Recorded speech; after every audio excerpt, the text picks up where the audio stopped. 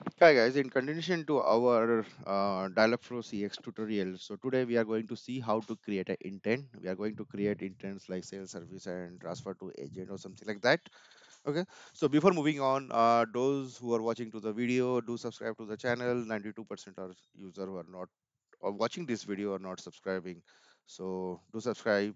And if you are coming from the Google search, do give a thanks. If you find this video as useful, do a like and subscribe. Thank you. So moving to the journey, right? So what we created over here is previously is we created a page. So this flow we get by default, and these are the two page. So one page start page we get as a default, and this is a main menu. Okay. So as discussed previously, right? We are going to create two or three intents, right? One will be the sales. So I will just give a sales stock uh, connect with sales folks. So this is what we are creating as an intent. Okay, so this is pretty much simple over here. You can give a tag and label and all those thing if you want to give. Otherwise this is not required, and these two are not mandatory. You have to give the intent name, so that I have given over here, and you give the training phrases. So sales, why it is only sales folks, something like that. Okay, so you can add the training phases over here, right? And once we do that, don't forget to click save. So sales intent is got created. We will also create similarly like service. Okay. Similarly, training phases oops,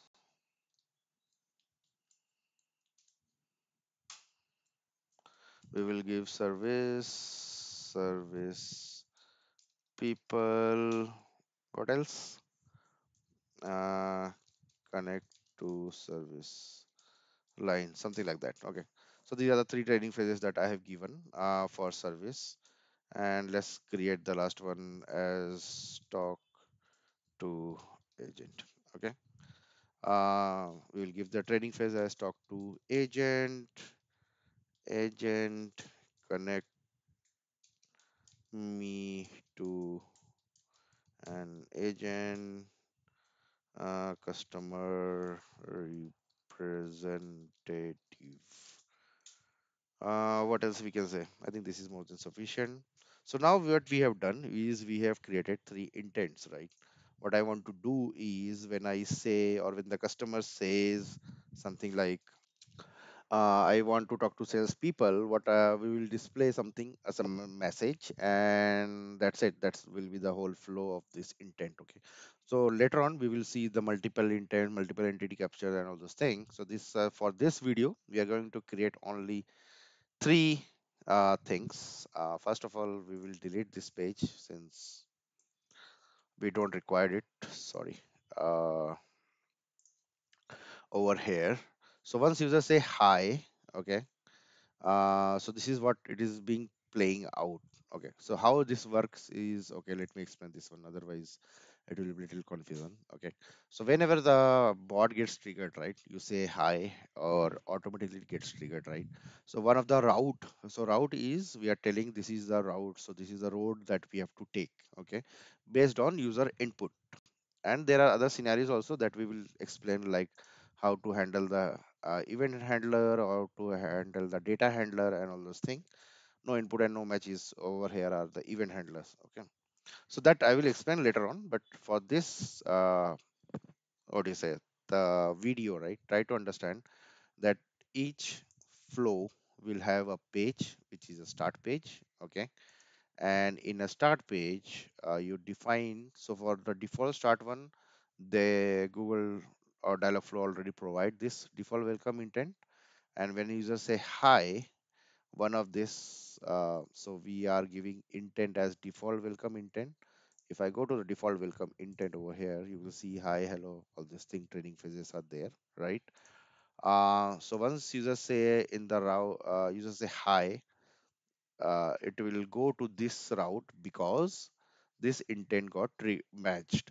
And there are other scenario also conditions which we will see later on. And what it will play is this will play this messages. Okay, just to show that, I will just click over here and say hi, click test agent, and you will see that out of this, I think this one is getting played, right? Okay, so now that we have sorted out, what we will do is I will say how may I help you, right? So this is the what we will see over there, okay? And from here on, it's going to the main menu, okay? So what we will do is once you just say hi, I click save now. It will go to the main menu.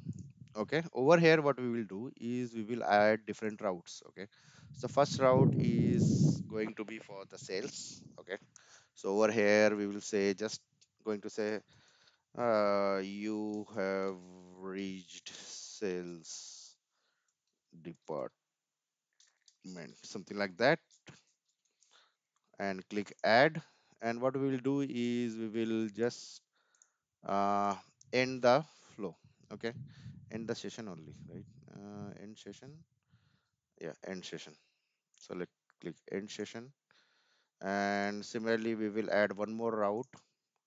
So the next road is once user say hi and says service, so we will say something like this: service department, click add, oh sorry, before going that, go to flow and click end session and click save. And the last route was we will say it's going to talk to agent, and we will say transferring to an agent, something like that, and we will just end it. Okay, and before that I will click this play and end session, click save.